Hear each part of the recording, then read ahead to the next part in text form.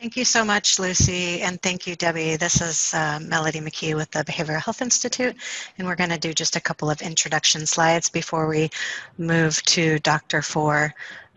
Debbie, thank you for getting us started in a good way, and Lucy, thank you for the land acknowledgement. So Behavioral Health Institute is excited to be here today in partnership with the Northwest MHTTC to provide our second training to Indian healthcare providers across Washington State and in the Northwest MHTTC's region. Our presenter today is going to be Dr. Fore. Before I introduce him, I'm going to just give a couple words about the Behavioral Health Institute and the program that is offering. Our partnership in this training is the Training Workforce and Policy Innovation Center. The Behavioral Health Institute is a center of excellence where innovation, research, and clinical practice come together to improve mental health and addiction treatment. The BHI has several programs listed here, and the Training Workforce and Policy Innovation Center is the program specifically offering this. Next slide, please. Okay, so I'm going to give an introduction for Dr. Fore before we move to Christina, who will tell us more about the Northwest MHTTC. So our presenter today, Dr. Chris Fore, is currently the director of the Indian Health Services Telebehavioral Health Center of Excellence. He is a member of the Choctaw Nation of Oklahoma. He received his doctorate in child clinical psychology from Oklahoma State University. In 2009, he established the IHS Telebehavioral Health Center of Excellence. The mandate of the center is to explore the feasibility of telebehavioral health within IHS, regionally and nationally, improve access to care, develop models of care, and to address sustainability. And now I'll hand it over to Christina. Great, thank you, Melody. I'm so humbled and honored to have you all with us for this very important topic. I just want to share a little bit about our center, which has the fortune of cooperating with this effort. So I work for the Northwest Mental Health Technology Transfer Center. It's a very fancy, goofy name, but it's basically offering training and technical assistance to Region 10. And so we proudly serve Alaska, Idaho, Oregon, and Washington. We target the behavioral health workforce and do a variety of things. Next slide, please. We are part of a national network that is funded through SAMHSA, and so we have Region 10, and there are regional centers all over the U.S. and other territories and such, and then there's a national coordinating office, as well as there's a National American Indian and Alaska Native Specialty Center that it has a lot of resources on their website, as well as a National Latino and Hispanic Center. Next slide. The kinds of things we offer are very similar amongst the other TTCs as well. We have websites with events, products, and news, and you could learn about events such as this. We have live trainings, archived webinars, we have practice sheets, and online courses that are self-paced and all free. So all the things we offer are free to everyone. Next slide. If you want to stay in touch with us, we'll certainly put a couple of these links in the chat as well near the end of the training, but we have a newsletter so you can hear about events that way. Social media, give us a shout via email if you have a question. We're happy to answer, and we want to be there as a resource for you. Next slide.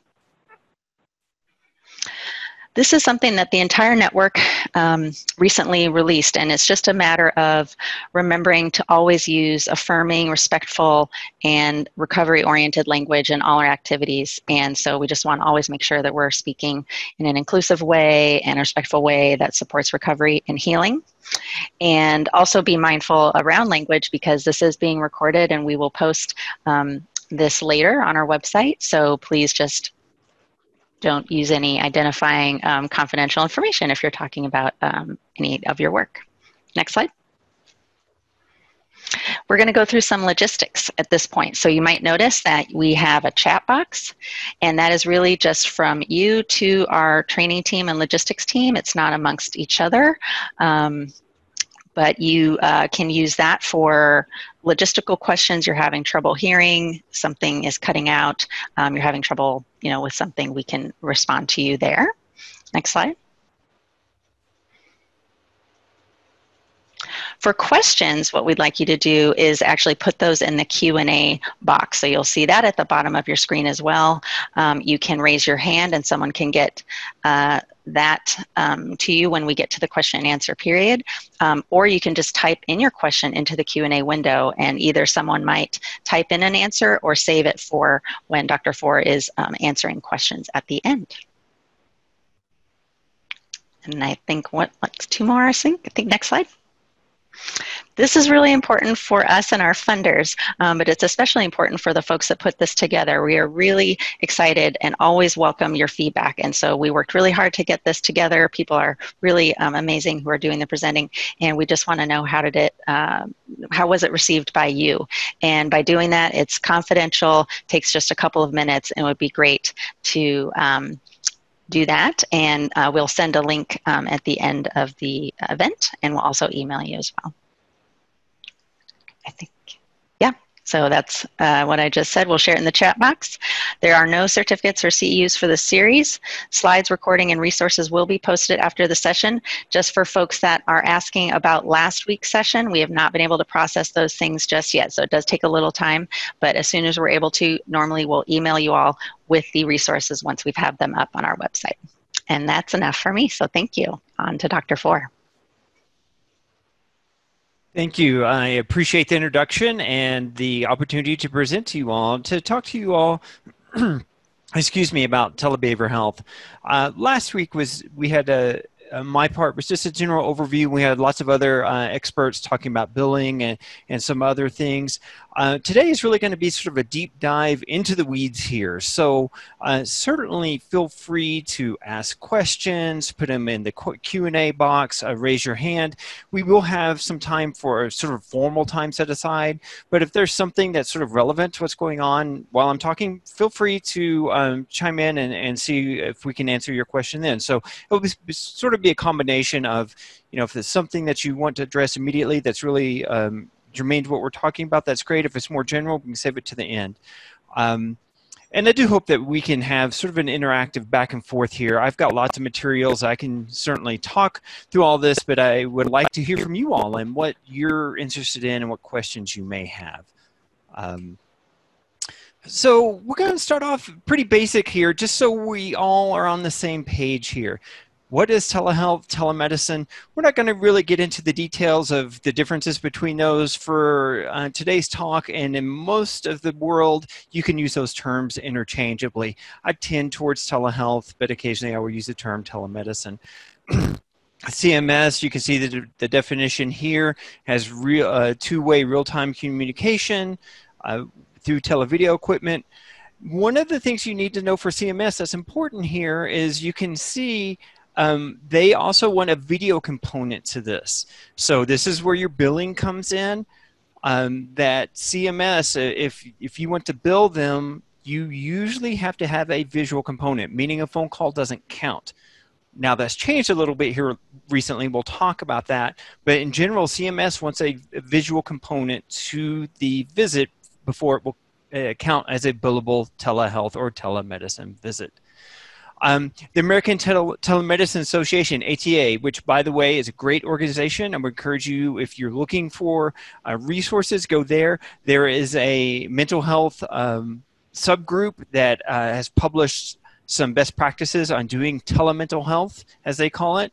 And basically, there's just lots of resources overall. So some of what you're hearing today is borrowed from them, but and sort of geared towards Indian country. But overall, they're a great resource there. So again, you'll see it talks a little bit about the differences between telehealth and telemedicine, and they also include things like AI, virtual reality, and things like that under telehealth. So it's a little bit broader umbrella than CMS casts. I want to pause here. I should have put another slide.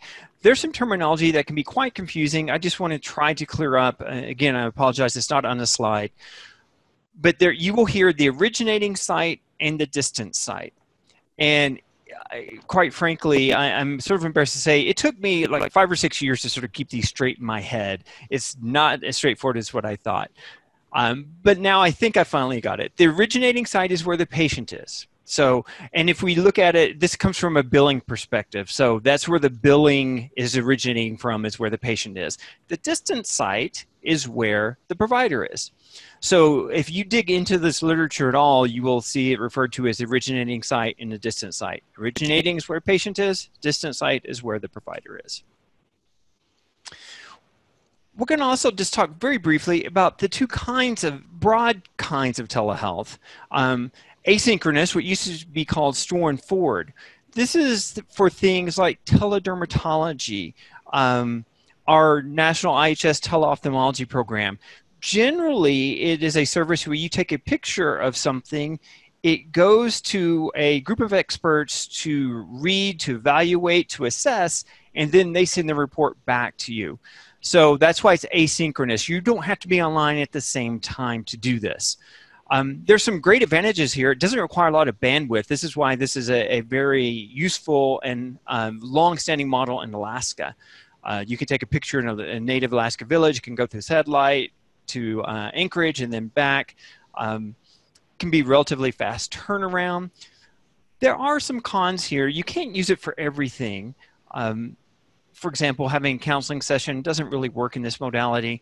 You may have to have some special equipment and some special training. The teleophthalmology program that I mentioned that IHS has requires a special camera that's quite large, and you have to have someone trained on how to use it. And then the information usually has to be uploaded into your electronic health record. It may not occur automatically. So this is asynchronous. Synchronous, or what used to be called sort of live telemedicine or telehealth, is what we're going to be talking about today. This is a real-time interaction just like this. You generally get to document directly into the electronic record. And of course, again, there's still less patient for the travel. Now, there's some downsides to this model as well, or this modality. It requires some high bandwidth connections. So in this session today, we're going to be talking for an hour-ish or so. And, it's requiring everyone to have a pretty decent connection. And if you're doing patient care and I want to run even a higher quality image so I can see the patient better and they can see me better, it's going to require even higher bandwidth. So sometimes sites don't have that, or they don't have it for long enough. The other thing about telebehavioral health relative to, let's say, a check-in with a nurse for primary care via tele, our sessions generally are quite long, half an hour minimum, up to an hour. That's a long time to have a sustained good internet connection, especially in Indian country. We'll talk about that a little bit, but that is one of the downsides for this type of modality.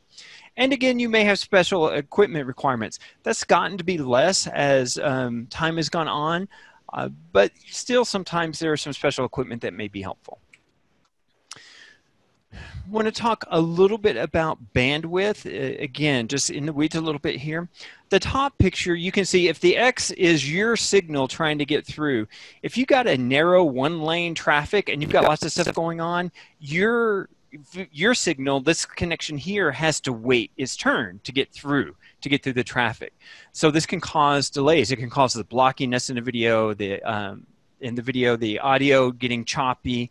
Now look at the bottom, you can see if you've got a multiple lane highway, all the traffic can potentially fit through all at once. So your connection isn't waiting for anything.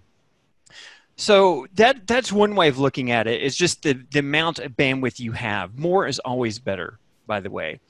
However, that's not always going to be enough. You can have a multiple lane highway like at the bottom here, but if it is totally congested, think of like an LA freeway. If you've got 6 lanes, but every lane is bumper to bumper, your traffic still has to wait. So if people always want to know, well, what sort of connectivity, what sort of bandwidth do I need? It's hard to tell, because what you actually need is what we call headroom. You need an empty lane to run your traffic through, or a less full lane to run your traffic through. So you can have a huge connection, but if it's already taken up by other stuff, you can't sort of shove your connection through there very easily. By the same token, if you just have a single lane highway, but you're the only one on that highway, that's fine with us. You're going to be fine in your connection. So ultimately, the amount of bandwidth you have is less important than that amount of headroom you have. How used is your bandwidth during the day. For example, what we often see when we go into a site is that it's not too bad, not too bad. Noon, what happens? Everyone gets on their computer for, surfing, for Facebook, for watching YouTube. So it spikes and it shuts down our connection and we have trouble getting our piece through. So, those are the kinds of things you would want to evaluate, and if we get the chance, we'll talk about how you can do some of those evaluations. And please let me know any questions, comments as we're going through this. So we're going to talk a little bit about platforms. This actually came up last time, and it's a really good question. So what telehealth platform would I recommend? And as a federal employee, I can't recommend any specific platform. We can't endorse any platform over the others. What I can give you, though, are some things to look for in your platform. And I'm saying platform here because nowadays we've moved away from having standalone telehealth equipment overall. When I got into this 12-ish years ago, we had the big Polycom units that many of you may have seen with the camera on top, and they're about this wide. They tended to run about 15 to 20,000 at that time. Those units are great. It's great to have a camera on top that's remote controlled, but nowadays we can do it with a laptop, an external webcam like this, and a second monitor. We can stand up a site for about $150 is what we tell folks. And that's the platform. If you've got a good telehealth platform, it can ride on almost any sort of equipment that you have. So the specialized equipment can still be used, but it's not a requirement like it was, say, 8 years ago or so.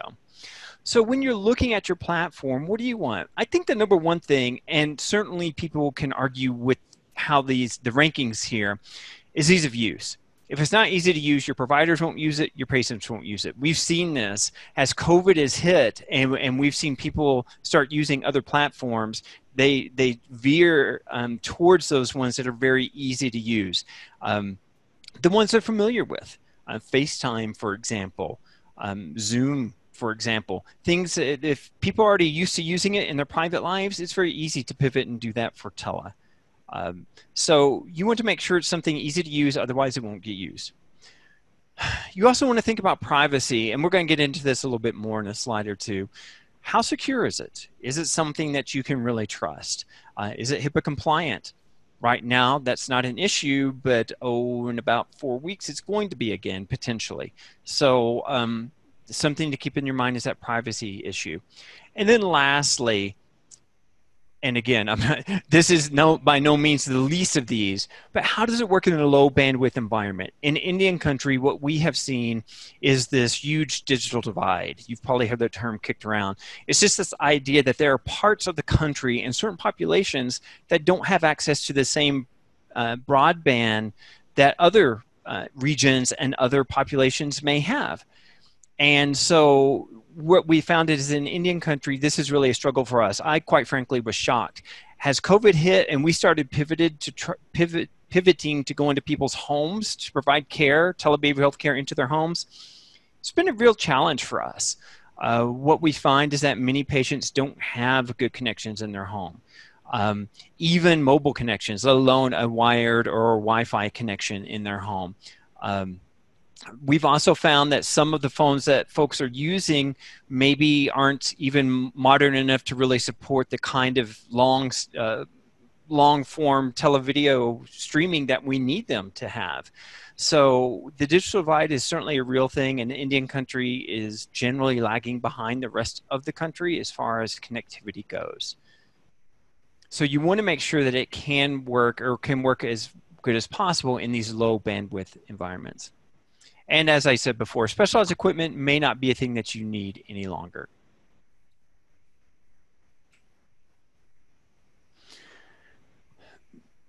So I alluded to this idea that things have changed with COVID, and they certainly have. The federal government has really stepped up and tried to make telehealth more user-friendly and more available under the public health emergency declarations. So these are just some summaries of things that hit telehealth overall that you should be aware of. So same-state licensure is no longer required. I'm sorry? Is there a question? Okay. Please chime in if there's a question, or stop me and I'll be happy to to address it. Same state licensure is no longer required. For tribal programs and IHS programs, this has never been an issue, has not been an issue for a long time. For our urban partners, this has been an issue, and for private sector, this has been an issue. But basically, you don't have to have a license in the state where the patient resides. So that really makes it much, much easier to provide care, especially in larger regions. HIPAA requirements have been relaxed regarding televideo platforms. Previous slide, I said it needs to be private and secure. Right now, that's not necessarily the case. The folks who regulate HIPAA or enforce HIPAA have said, look, as long as you're acting what they call in good faith, we're not going to enforce HIPAA requirements. So that means you can use things like FaceTime, Facebook Messenger, Google Hangouts, Zoom, almost any other platform you can think of, you can use it for patient care now. Now, one of the things I will step back and make a little bit of a differentiation here. Broadcast platforms you cannot use for telehealth. Think of things like Twitch, where it's kind of like a TV station where one person's there, these streaming services where one person's there and multiple people watch, not okay. And that makes sense. But platforms where you can connect one-to-one or have 2 or 3 folks connecting in, those are fine for now. So just be aware that you can use those for the moment. Also, CMS, I said CMS wants a video component with their visits before you can bill them. They've relaxed that a little bit. There are virtual check-ins where telephone contacts can be billed in certain instances. You'll need to talk to your state folks about this and your billers and coders about this, but CMS has relaxed some of the requirements for that video component. And then lastly, the four walls rule, basically saying care needs to take place in a care facility, again, have been relaxed, and now in-home services can be reimbursed. That is great for us, as many of our patients are staying home. Many of our facilities are limiting access to them, so you can actually provide care in that person's home and get reimbursed for that. So all these things have been stood up to help telehealth expand, and it has expanded greatly. Within IHS, we are about 9-fold where we were as far as the number of visits pre-COVID versus where we are now. So it's a huge difference for us. I've heard from other folks in HHS that it's, in some instances, 1,000-fold increase. So telehealth is really taking off. Now, given all these, there's a word of caution here. Right now, these are all set to expire, I believe, on October 24th. So that is about 4 weeks. Actually, it is 4 weeks from today, roughly a month from today. So if you're using a platform that is not HIPAA compliant, you may need to find a new platform on October 24th. We don't really know right now what's going to happen, if they're going to leave some of these in place. I know CMS is looking at these 2 things in particular about, are they going to leave them in place or are they going to modify them? I'm not sure what's going on with HIPAA, but I think people are really sort of holding their breath to see. There's a sense from folks that telehealth, telebehavioral health included, is going to be greatly expanded even after this declaration goes away. But I think the level, what level it ends up sort of evening out on is going to be dependent on these issues. How loose are the regulations going to be relative to what they were before? Or do they go back to exactly what it was before? I can tell you that getting a televideo platform that's HIPAA compliant is not cheap. And there are challenges around that. There may be not as user-friendly as some of the other platforms. So, you know, billing and coding and sustainability may be impacted as well. So keep that in the back of your mind. You've got another month of these things being in place, and then it's not clear how things are going to play out. So this is, I'm not going to go through this. This is just sort of in the weeds summary of some of these changes, the virtual check-ins, the e-visits, those kinds of things. These are all put in there for your information whenever you get to the slides, or you can download the slides and go through them yourselves. So equipment here. All right, let me see. All right, I do see a question. Let me take a look at these and see if there's something I'm going to come back to or do now. So how does it impact tribal counseling? All right, and I think we can answer that. So as far as impact tribal schools and counseling, you know, it really depends on the entity you're working with. So a tribal school, that tribe may have products or solutions that they prefer or that they find more secure. We come across this on a regular basis in working with our tribal partners, is that we have a platform that we have to use as IHS and a federal entity, but maybe their firewall is not set up correctly. So it may take some additional troubleshooting for us to be able to get through their firewall and actually connect in the way that we need to. We can go through, we'll go through this later on and talk about how sort of the layers of testing and things that you go through to ensure that you're going to have a good connection before you go live. So overall, I would say I don't know that this is impacted in any significant way. As far as the processes go, I can tell you we're looking to deploy in a new school, in a new deployment in an existing BIE school, and we're following our same processes, and they're doing fine. So I don't see this necessarily having a significant impact in that sort of setting. Suggesting for those using internet and reside in multi-generational household with school-age children that are also attending school virtually. For example, there's some family members stop using video during work meetings and audio. Yeah, hi, Christy. That is a tough one. So yes, sometimes we have had people say, look, here, I need to meet with my doctor, and they're going to call in, and we're going to meet from the house. So the rest of you got to turn off Netflix. You got to turn off YouTube. You've got to just, I need the bandwidth right now. And sometimes you have to do that. And I think that that's fine. It is a time-limited thing. So I think that that is something that is just maybe something that you have to do depending on your connection. Let me throw in another issue here, though, that people I think don't talk about a lot. If you're at home and receiving telehealth services, many internet service providers have data caps, and if you go over them, they charge you more. So, are you going to go over your data cap because you're participating in telehealth? If you're on your mobile connection, lots of cellular providers provide enforced data caps or start throttling the connection after a certain point. And we've seen this, you know, the connection will be going fine and we're 30 minutes into an hour-long session, and then the signal gets degraded and the session becomes much harder to pull off.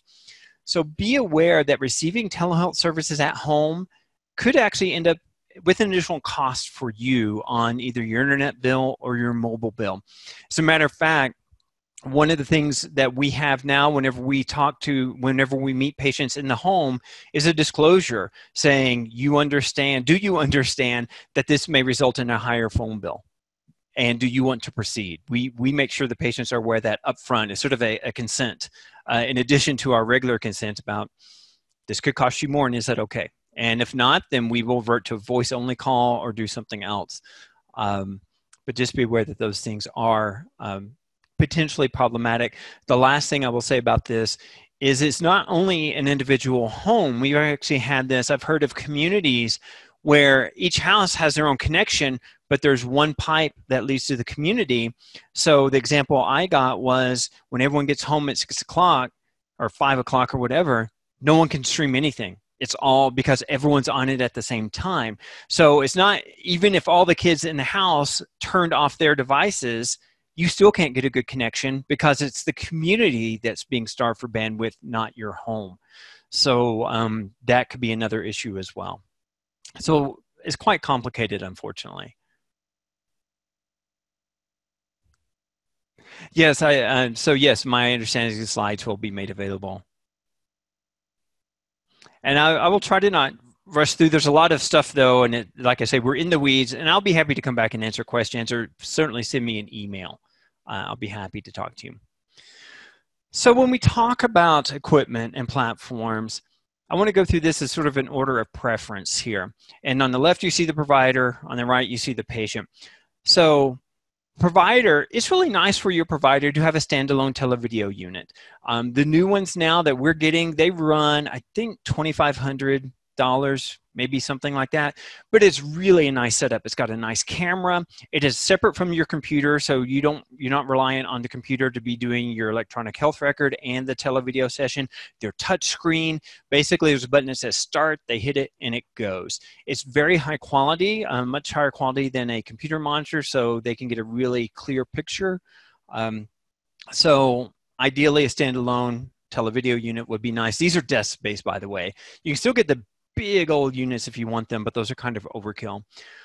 If you don't do that, then your provider does need a computer and a high-definition webcam. I will tell you that the webcams built into most laptops aren't so great. And you can see that if you've done video connections with your family.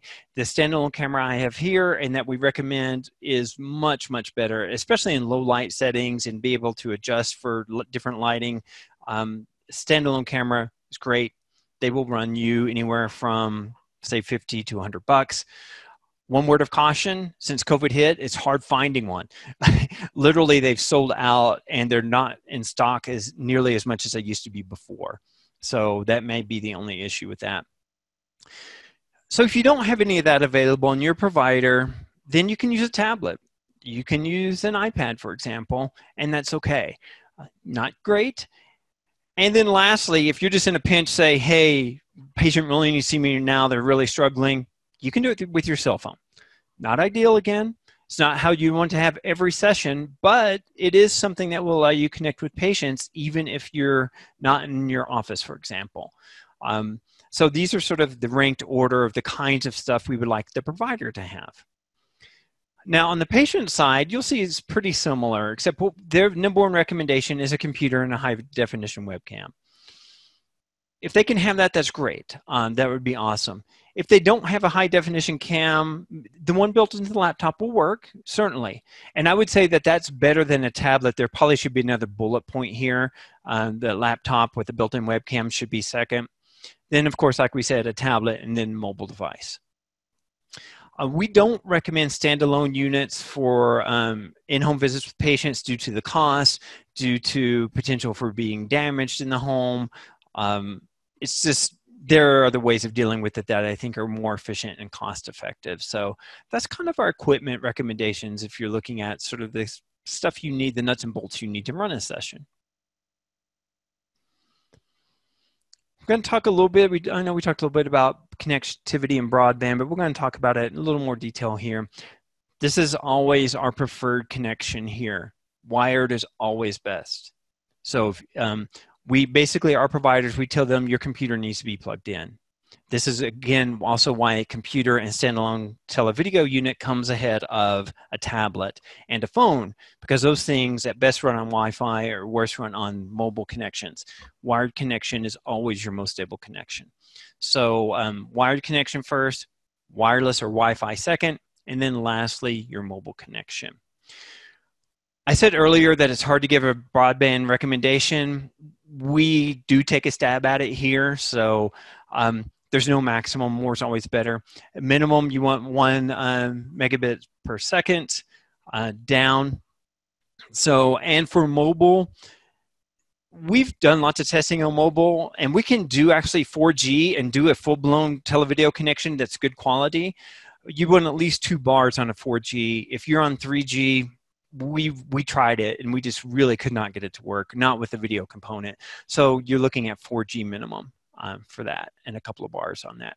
So this is just some guidelines of what you'd be looking for to do televideo, telehealth connections. Oh, sorry about that. And, you know, the other piece you need to be aware of is there's no guarantees here. Things are extraordinarily variable when it comes to connections. We could spend a whole day talking about this. In terms you may hear around network connections, there's hops. How many stops does that signal take before it gets to where it needs to be? That's a big deal, and it's something that you don't really see a lot. So we have a site that's about 125 miles from Albuquerque, where I'm located. And to get here, it's 200 hops and 1,200 miles. It's nuts. It goes literally around the country to get here because that's how it's routed. So telehealth with them is quite challenging, despite it being relatively close, and they have a really high connection. They've got like, I don't know, half a gig connection. It's amazing, but we still can't do it. Latency is another thing you will see, sort of the delay. This comes in when we start talking about satellite connections. These are pretty prominent in Alaska, for example. We can't do real-time televideo over those connections. The time it takes to leave my computer, go up to space, go back down to their computer is too much. We get out of sync, and the software can't handle it. Some of the new connections, like the Starlink coming from Elon Musk's shop, those things may be better at that, but right now the satellite connections don't really work that well for us for real time. And then hardware, even if you have a computer, there may be other things that are slowing it down or maybe so old that it really doesn't work well. Long story short, test it. Test it a lot before you jump in and just say, we're going to make this work, because there are lots of variables here. So let's talk a little bit about staffing. How are you going to staff your telehealth program if this is something you really want to do? If you're standing up and having providers, this is if you're having the providers in your own shop, your own program. If you're using existing staff, you're probably going to be okay. If you're bringing on new staff, just be aware that just because they're tele doesn't mean that they have any sort of special way of getting into your system. On our side, we have to do a full background check on them still. They still have to go through the full credentialing and privileging process, and they have to get access to the electronic health record outside of your care system. So one of the things that we didn't really think about too much when I first started this, but you know, you document care, you sit down at the computer inside the hospital and you type it in. How do I do that if I'm not in the hospital? For us, it's been quite a lengthy process. At one point, it was 25 steps to get a provider from their home computer logged into the patient's electronic health record. It's gotten a little bit shorter now, but it's still something that you need to be thinking of, is how's that care get documented in your own system? Are there ways to allow people from outside of your system to get in there? And oftentimes it's purposely difficult because it's a security risk, right? You just don't want anyone to be able to come in and access it. So there are lots of vetting and barriers that are put up to get that access. So just be aware that if you're using telehealth services and you're wanting to credential a telehealth staff, someone to do telehealth within your system, you're going to follow the same kinds of rules that you have for in-person. There's no shortcuts, I guess is the point here. When you're doing telehealth, and I talked about this a little bit last time, you actually need a couple of different backup plans. Just like as if you were in person, you need a backup plan for clinical or patient issues, but you also need a backup plan for technology issues. So it's a little more complicated here. And this is going to seem like I'm veering off the road here, but this comes into play with your backup plans here. Your telehealth program, if you're the originating site, really hinges on your telehealth coordinator. This is someone that we require every site have identified. It's not generally a full-time job. We just need someone that is there when the clinic is active. This person, you can see what they would do. They would go turn on the equipment. That we can't do that from 1,000 miles away. They would walk the patient into the room. They would make sure the microphone was unmuted. All these types of things that we can't do and that we don't want to require the patient to do. These are the clinic facilitators or coordinators. They make that clinic work. Our provider can be online and ready to go, but unless their coordinator where that patient is at the originating site does their job, we can't provide care. So our program and your telehealth program will live and die on someone doing this job well. So keep that in mind. We can't stress this, and people, when we first started, didn't really get this, that this is really the key, the linchpin to it all. A good telehealth coordinator makes your clinic amazing, and your patients love it and love you and love the provider, and the provider loves you. And the sites where we struggle, we've had sites where we've been in there for 10 years and we still struggle because they don't have a good coordinator, or they rotate who the coordinator is and no one's ever sort of all on the same page. It doesn't have to be a clinical person. We have coordinators who are secretaries, who are nurses, who are admin assistants. We need someone that's reliable and organized. And you can see the other things.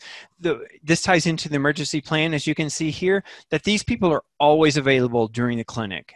They don't have other duties as assigned during the clinic. This is all they're doing, even if it means they're just sitting there waiting. Because if there's an emergency, the patient says, I'm going to go hurt myself, gets up and storms out of the room, the provider 1,000 miles away cannot impact that. They cannot do anything to stop that patient or to talk them down once they leave the room. That's where your emergency plan is often called the telehealth coordinator. They activate the emergency plan at the originating site. So it's sort of this trickle down or step down process, with the telehealth coordinator often being the key contact there. It's a bonus, by the way, if it's a community member. This can be amazing. We have community members, and our providers love it because they start the session, they start up the equipment, the telehealth coordinator's there, and they get all of the community news, gossip, rumors, and it really helps them understand the context of where they are. Again, being 1,000 miles away or more, it can be very challenging providing care and feel connected to that community. But if you've got a coordinator who's from the community and they're willing, again, not to gossip in any sort of malicious way, but to just educate the provider as to what's going on. Oh, it's feast day that's coming up, or oh, this thing happened with the tribal council. You may hear about this or that. That's invaluable to our providers. So that is a bonus if your coordinator is from the community and is willing to share some of that information. We also, as we've pivoted in going into in-home, that gets really challenging. How do you have an emergency plan if the patient is not in your facility and you don't have a telehealth coordinator? It's very tricky. Fortunately, the VA's been doing this for about 3 years now. And so what you're seeing here is really adopted from the VA's template and protocols.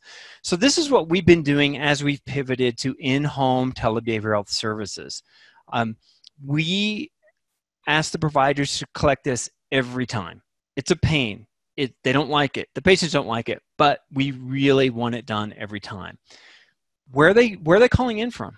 What's the session? Are they at home? Are they at a relative's house? Are they in a hotel? Are they traveling? We need that information every time. Redundant, but yeah, we want your phone number again. Who is the name of someone outside the home or in the home other than you that we can call if something goes wrong? And as a behavioral health provider, what we jump to is, oh, what if the patient's going to hurt someone? What if they pick up a knife? What if they, all these other things. In 3 years, the VA's never had that happen, and hundreds of thousands of visits, by the way. What they have had happen, mental of a telepsychiatry appointment, the person has a heart attack. They can't communicate anymore. They've collapsed. They gave the name and number for their neighbor who got called immediately, ran over and helped intervene while 911 was called and got them there. So I know as behavioral health, we often go to sort of the behavioral health crises, but there are other things that can happen that the reasons why we would need this information. And then for us in Indian country, you all know this, it's very complicated at times who you should call. Is it tribal police? Is it state? Is it federal? Is it county? Here in New Mexico, we have an area called the checkerboard area in western New Mexico. Literally every square mile, every section line, jurisdiction varies. That's why it's called the checkerboard. You never know who to call. So our default is we just ask the patient, so who would you call if there was an emergency? And that's sort of where we would start the process if we needed to notify emergency services. It's not great, but that's sort of the best we can do because we don't have a good way, especially if, again, we're 1,000 miles away. We will rely on the patient to figure out who to call for these in-home visits. So in-home, challenging, no doubt about it. But you can have ways of protecting yourself and protecting the patient. Just a minute. Questions, comments? Okay. So other considerations if you're doing in-home, which again, what we have seen for many IHS and tribal facilities is a hard pivot to in-home. Most facilities don't want behavioral health patients coming in and either exposing others or being exposed to COVID. So we've seen many behavioral clinics shut down for in-person services and pivot to in-home. So that's why this all came about. Did they provide the verbal consent? We get questions all the time, well, how do we get consent? Verbal consent, if documented by the provider in the provider's note, is generally considered fine. I think most accrediting bodies will accept that. We do have some sites who actually have partnered and bought third-party tools where they can actually email a link to the patient and the patient would sign it electronically. That's great. I hope we all get there one day. That is something that most sites either don't have the ability to do, they can't afford to do, or don't have the knowledge on how to do it. Those tools are out there. I suspect they'll become more prevalent. But for now, we just document that there's verbal consent given by the patient. Oh, by the way, this is not in there. I'm sorry. This should not have been left out. Don't record the session. A whole can of worms. It is, you just don't even want to go there. So just be aware that recording the session, while it may seem like a good idea for many reasons, it is a legal HIPAA nightmare. So please don't do that. Oh, and by the way, we have had providers say, well, my patient recorded the session. That's a lot trickier. So do they have the right to record it? Do they not? And I don't have an answer here. I can tell you what our lawyer said is that those laws vary from state to state on whether you need consent to record someone without their knowledge. My stance on this as a provider is that's a discussion. If you think your patient is recording or says they have recorded, that's a discussion for therapy. Why? Maybe there's a good reason. Maybe they don't feel like they can remember everything, so they want to record it. Maybe they want to show someone else in the family because they think it'll be helpful. Maybe they want to show, a caregiver so that they can be on the same page. There are legitimate reasons to record. I want to put that out there. On the other hand, maybe it's not. Maybe they want to try to catch you doing something, or maybe they want to use it in some other way that's not appropriate. So it is a topic for discussion, in my opinion, if the patient is recording the session and you hear about that, or you have knowledge of that. Other considerations here. Did they acknowledge that it could increase their cost for a cellular bill or their internet bill? They just need to acknowledge it. Again, you would potentially document that. And also, this is another thing people worry about, and we have had issues here, setting up the expectations that it is the same for an in-person session.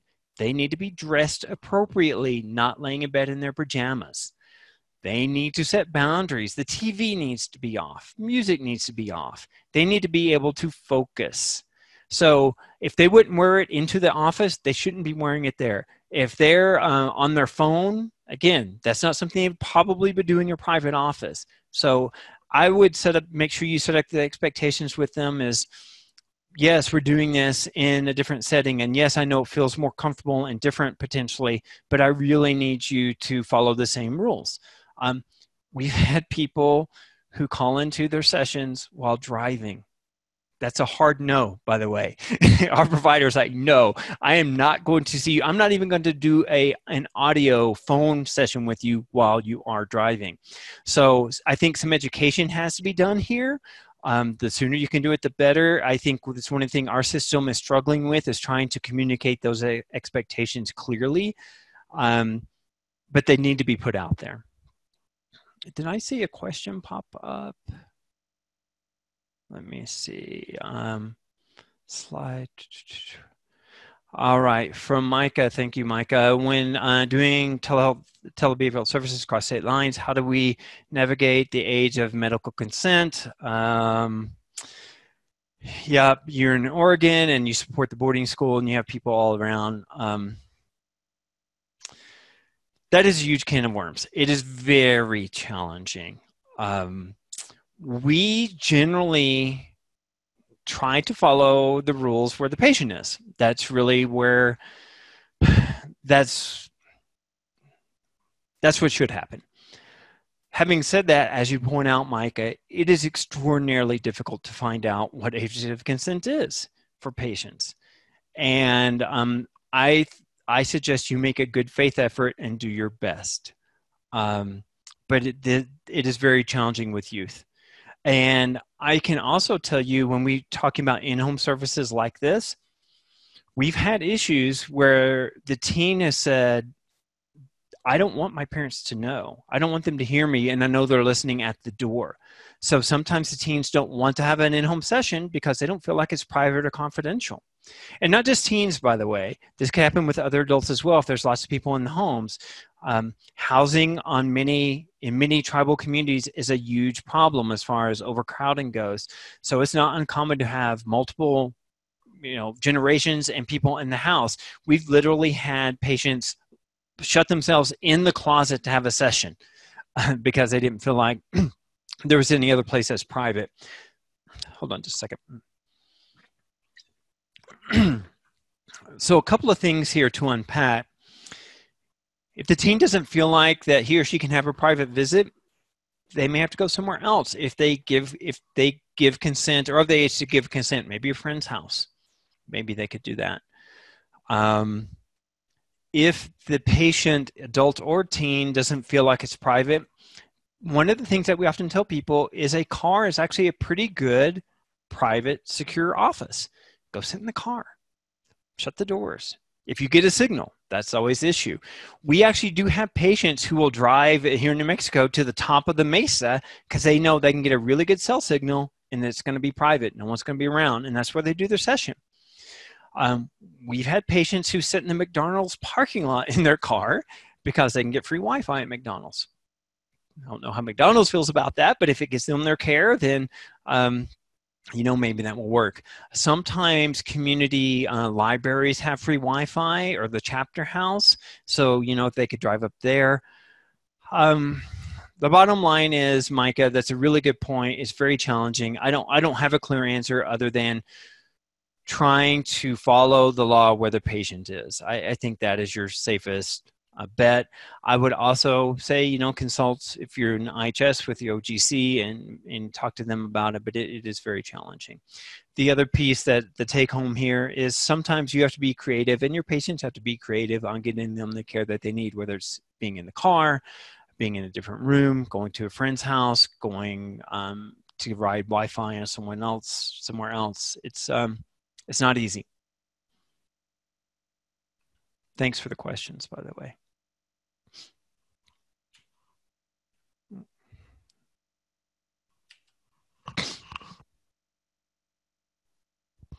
So I'm going to lay out 4 scenarios here and sort of increasing order of difficulty. And so these are the 4 scenarios that we come across in telebehavioral health. Pre-COVID, all we did was number 1, the clinic to clinic. That was our model. And you'll see why here in a minute. We did some of the home to clinic. And you'll see this as we go through this. I apologize, this slide is not very clear. Think of the left side as being the provider and the right side being the patient. So provider at home, patient in clinic, provider in clinic, patient at home, and then both of them at home.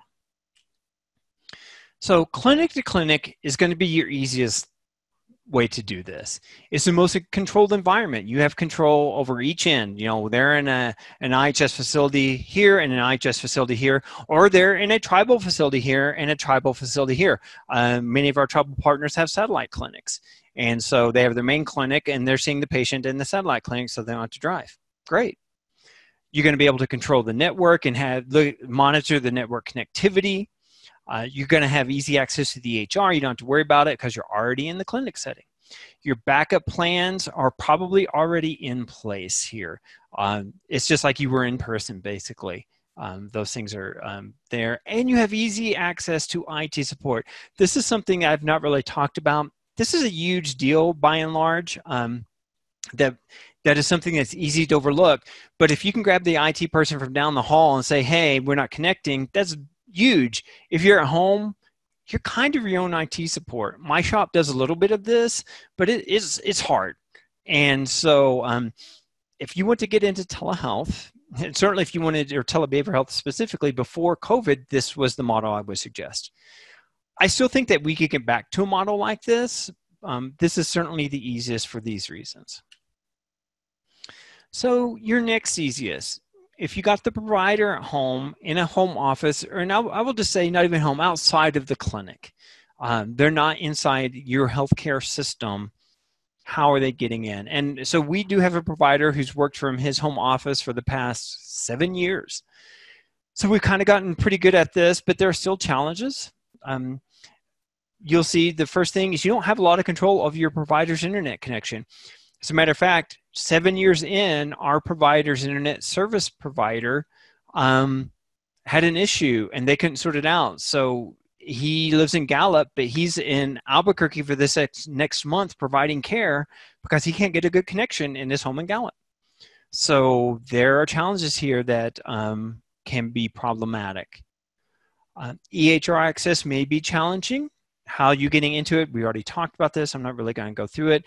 Within IHS, we use the virtual private network. That is a pretty common way of getting into electronic health records, but it requires a whole nother layer of connections and paperwork and points of failure. So it's a challenge. IT support is going to be remote at best and lacking completely at worst. Home office setup, what does it look like? Something to keep in mind if you're working from home as a provider, what's behind you? Maybe this stuff is okay. I don't know. I don't do telebehavioral health from here. Couple of things I just tell people to consider. What do you want the people to see? What do you want your patients to see behind you? Are there pictures of your family? Is that okay? Are there pictures of your dog? I don't know. Are there posters that are inappropriate? You know, these kinds of things you need to consider. Lighting is a big deal. I can tell you, I see people all the time where a window is behind them. And if you've ever seen this on any of your video connections, basically the person's in shadow the whole time. You can't even see their face sometimes. So think about it. You want lighting from front or above, not from behind. It's going to totally, the exposure on the camera just won't be able to deal with it. This is where, again, the practicing and the connections and the testing comes in here.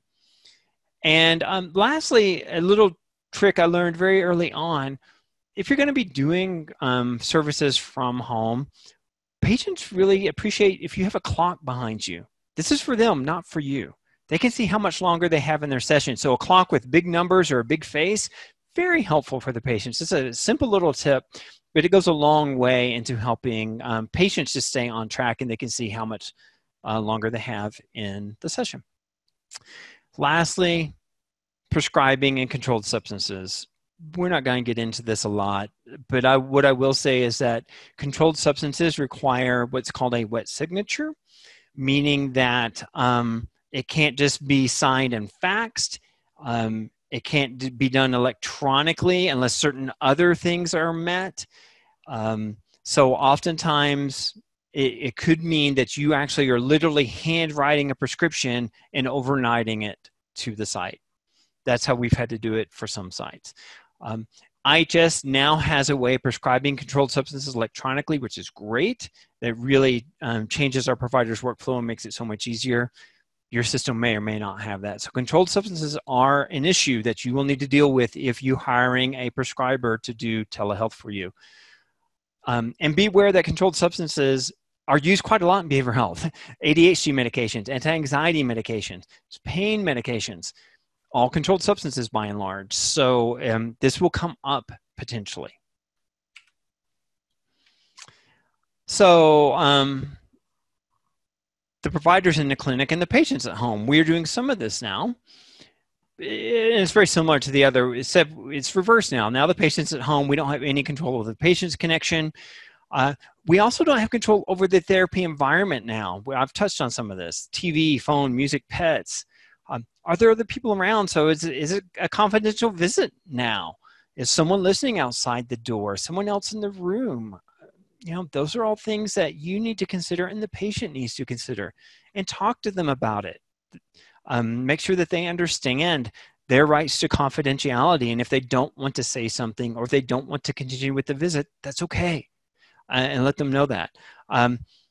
Now, I will say one of the things that I find very interesting about patients being at home and us reaching into their homes, when I was practicing out in the field, I did literal home visits, and it was amazing to see how patients lived and what the layout of their house and how chaotic it was, how clean it was, all these kinds of things. Tons of value added as a therapist and as a provider. You can kind of get a sense of that with these kinds of visits as well. Not quite to the degree, but similar. They are literally inviting you into their home, even if it is electronically. So I think it's a higher level of trust that's conveyed, and it can provide lots of other details. So I think there are some good things about reaching into patients' homes when invited and when done appropriately. I mentioned this, setting up the expectations.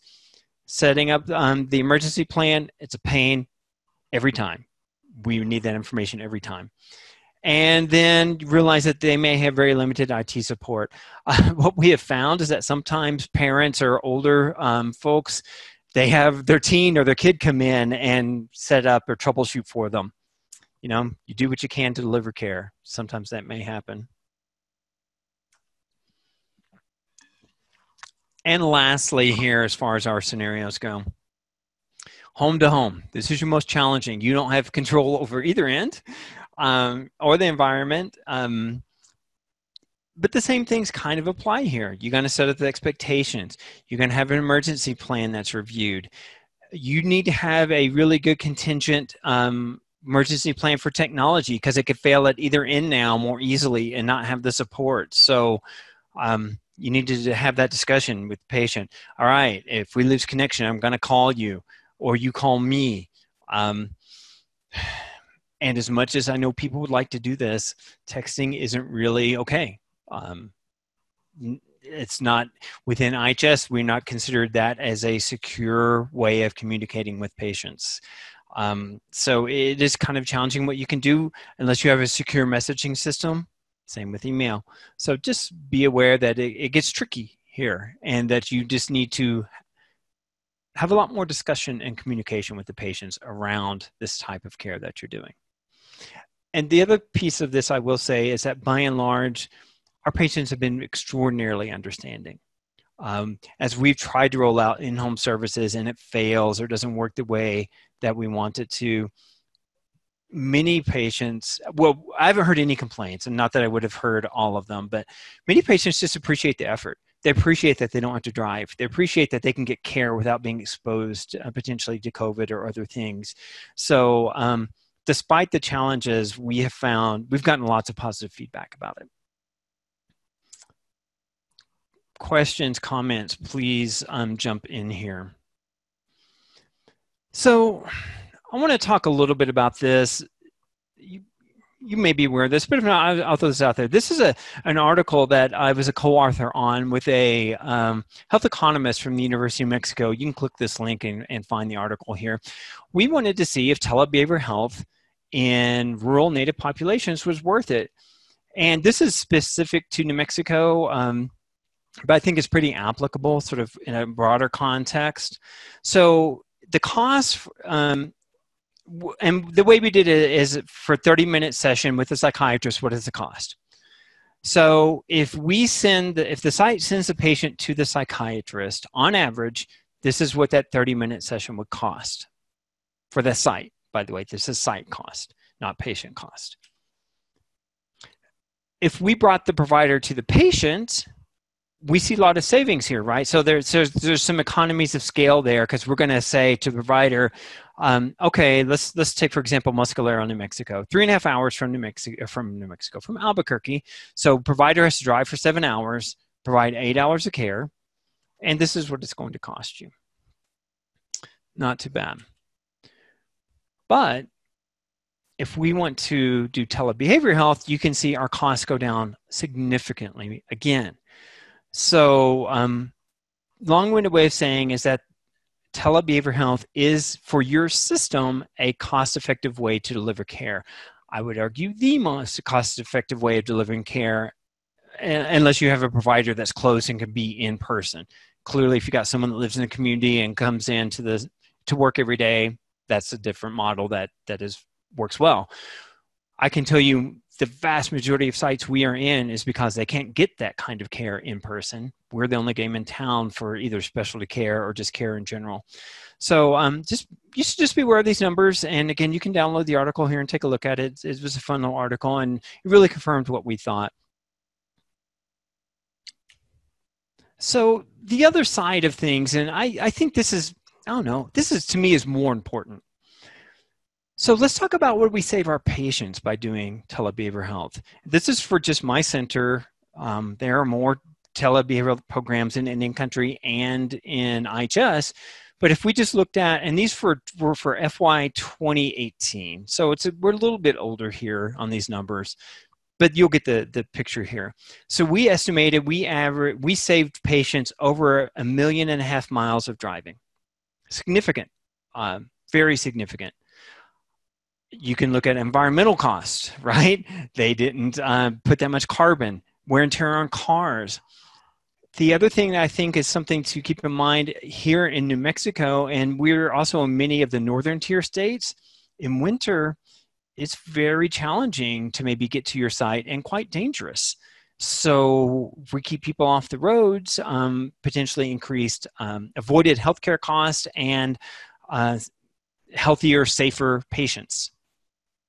If we run the numbers here, and this is a lowball estimate, this is just using the IRS reimbursement number here, we save patients almost $900,000 in costs of travel costs.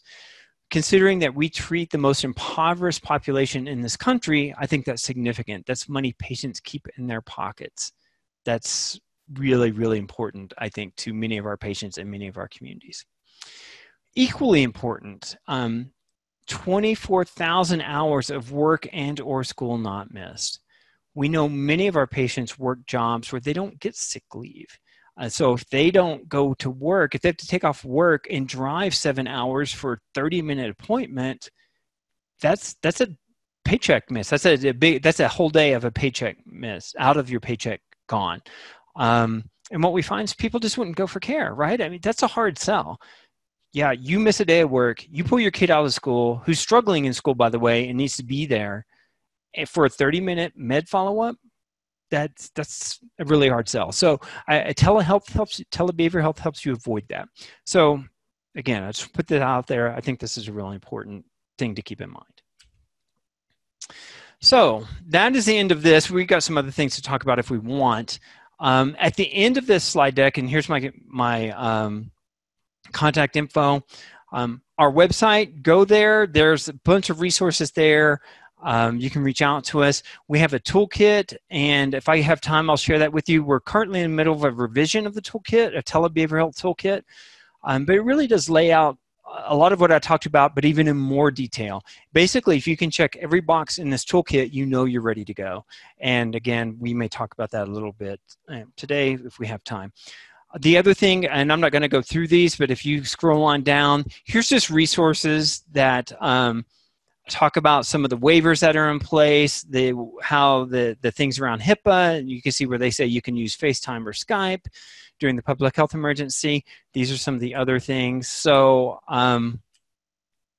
those are my slides. And again, those resources are just there for you to look at later. Questions, comments, concerns?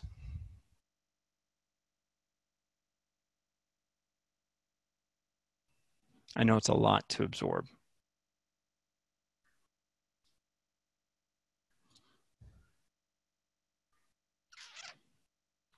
Nothing? All right. Thanks, Paula. I'm going to stop this, and I'm going to try to share then the toolkit, just so you have some sense of. While you're pulling that up, Dr. Fore, I just wanted to tell you, thank you for a fantastic presentation. I've been doing telehealth for 20 years, and that was a great presentation. It really dug into the details and all of the things that you have to think about when you're providing telehealth services. So thank you very much. Well, thank you. Thank you. I appreciate that. I always love hearing from folks that are doing it, that they've Learn something new. I know when I attend something like this, I often, I have the opportunity to learn something new and to learn from the folks I'm presenting to. So Absolutely. I appreciate that. Can you all see the PDF that I have? We can, yes. Okay, great. So, and again, chime in if you would like to, folks. So this is our toolkit. It's under revision. We hope to have the revision done soon. But I'm going to hit a few things in here that perhaps I didn't hit. This just sort of lays out the case for telebehavioral health. But this is how it works. You go through what it is. Talked about that. To even take a step back from what I just talked about, what are your needs? People say, well, we want telehealth. My question to them is why? What are your needs of your patients, your community, your site? That's really where, in my opinion, telehealth shines, is filling in gaps in your services that you have. When I first started doing this 10 plus years ago, behavioral health providers were afraid we were there to take their jobs. Like, oh, you're going to replace me with that. No. We're not going to replace anyone. We're going to fill in the gaps. You don't have child psychiatry. We'll give you child psychiatry. You don't have addiction psychiatry. We'll give you addiction psychiatry. We're not there to replace anyone's job. We're going to help your patients get services that either A, they were going without, or B, having to travel for. So think about that for your site. For IHS is, what are you spending your patient-referred care funds on? What are you sending patients out for? And could you use telehealth to get that in your building? That could be amazing for your patients to do that. So to even kick back to these planning stages, that's kind of what this toolkit will walk you through. And then your site readiness. So do you already have equipment? Great. Do you have, and actually I think this is the next one, isn't it? Yeah. So in IHS, my understanding is the average age of our facilities in IHS is, they were built in 1979 on average. Very old by modern standards. Do you even have space for telehealth, telebehavioral health? We come into sites all the time. They want our services. We want to give them services. They don't have any space for it. So, you need to address some of these very basic things sometimes. You want page 3? Oh, sorry. Is that what you were wanting, Cheryl? So, and I'll keep talking here. So, yeah, do you even have space for a telehealth office? Some sites don't. So, something to keep in mind there. One of the things, too, that we really ask people is there a champion at your site? Just someone who really thinks telehealth is important? Oh, the telehealth definition, sorry. This is HRSA's definition. I really like their definition here. I know I'll put a couple of other ones up. HRSA's is, I think, a pretty nice one. It's pretty encompassing. It doesn't, CMS is more focused on the billing side of it, but HRSA's is a little broader. And this could potentially encompass what we call, there's now mHealth you may have heard of. mHealth is more about using your phone for healthcare, apps that monitor your healthcare, also your fitness devices. All that sort of falls under mHealth that we're not even going to really talk about today. And also remote patient monitoring is another thing that is out there that we're not really going to touch on. It sometimes can apply to behavioral health. They have pill boxes where when it's opened and the patient takes the pill, you get a notification. This is for patients that may be on psych meds but aren't very compliant. It can be helpful for them to have remote patient monitoring on that. Yes, go Pokes. Actually, I will say, I went to the University of Oklahoma for undergrad, so I'm really a Sooner at heart. So my parents were dismayed whenever I went to OSU. Had a great time, though, and got a great education. So nothing bad to say about Stillwater or the Pokes.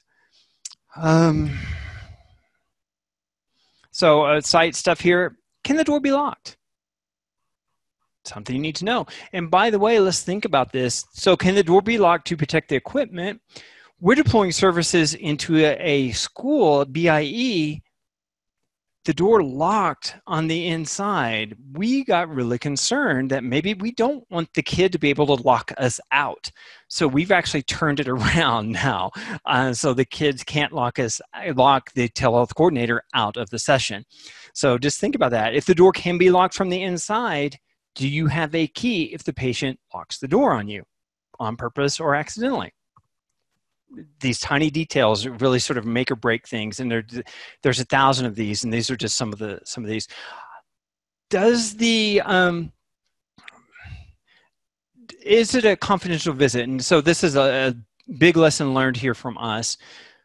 Whenever we do telebehavioral health, what we find is both the provider and the patient tend to talk much louder. And so what we find is we have a behavioral health office that's been fine and confidential, but now for telehealth, everyone in the waiting room can hear them because the patient's turned up the speakers on the computer, the provider's talking loud, the patient's talking loud. So we've had offices that are confidential now are not. So what do you do about that? You have to troubleshoot it. Those little white noise baby sleep machines are great. That's usually all we need. We've actually had offices where the sound was bouncing through the vents and into another office. We actually had to redo the ductwork and put a big L in it to get it to stop doing that. So again, these little things. One of the things that's kind of interesting, this last one here, when you're doing telehealth, white walls behind you is usually not the best. Most people wear light colored shirts and you blend in. So our recommendation is something like a robin's egg blue, something most clothing isn't that color, and you really sort of stand out and pop from that background, and that allows the patient to see you more clearly. So that's something that can be very helpful for patients, especially if maybe their eyesight isn't as good. The other thing I would say, this shirt I'm wearing would probably not be a great telehealth shirt. It has a lot of little fine lines, and sometimes those give a little wavery thing. You've probably all seen this on televideo stuff. If the lines are too close together, it causes a weird sort of moving pattern. You want more solid colors generally. So things like that. Also, is your equipment or your computer on the emergency generator if the power goes out? If not, you may need what they call the UPS, an uninterruptible power supply. It's basically a big battery that sits on the ground. You plug your computer or televideo equipment into. That way, if the computer goes out, electricity goes out, this session can continue. So something to think about. And there's a question about when the PowerPoint will be available. Hopefully soon, the team will be working that out. I think we'll probably wrap things up here. I stress how important the telehealth coordinator position is. You can see we stress it here in our toolkit. And here are some of the duties that they would do. So people often ask, well, what do they do? Well, here you go. Here's basically everything we can think of after doing this for over a decade. This will give you a good sense. It's not a hard job, but it's a very important job and something, again, for folks to keep in mind. The other piece of this is that your IT folks really have to be aware of when a telehealth session is happening. That's part of the telehealth coordinator's job, is to tell IT, oh, we're doing a session today. Is someone going to be in the office, right? Is someone here to support the program? So coordinating with your local IT folks in case there's an issue is going to be really important.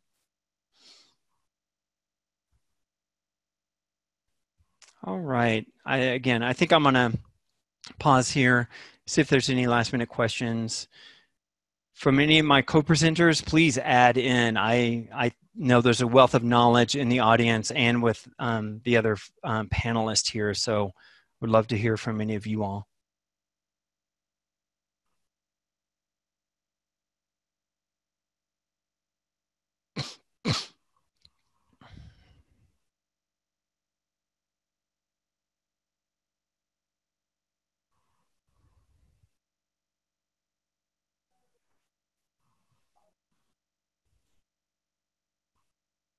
We don't have too much time, but I'm curious if people can chat in.